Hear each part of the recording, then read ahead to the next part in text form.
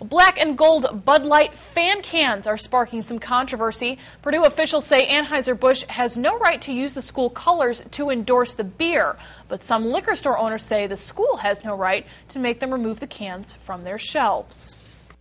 I've already paid for them. They're in my store. I'm probably like a lot of business owners. I'm a little bit pig-headed. I don't like being told what to do, so I think they probably have a hard time getting them out of here. Village Bottle Shop owner Dan St. John's ordered roughly 2,000 cases of the limited edition black and gold fan cans.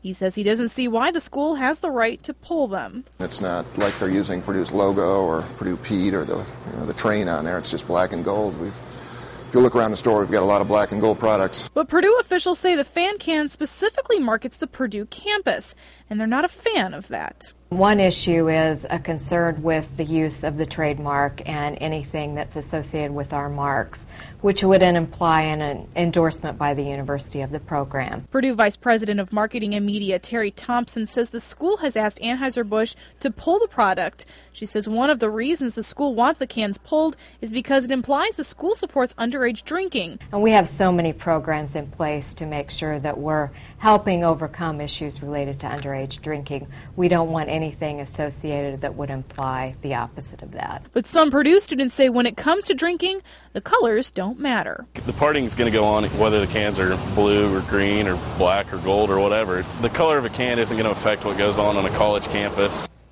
The cans have not yet been pulled off shelves. Purdue is still waiting to hear a response from Anheuser-Busch about pulling the product out of Indiana stores. St. John says it was a good promotion that he felt was marketed towards tailgaters, people over 21.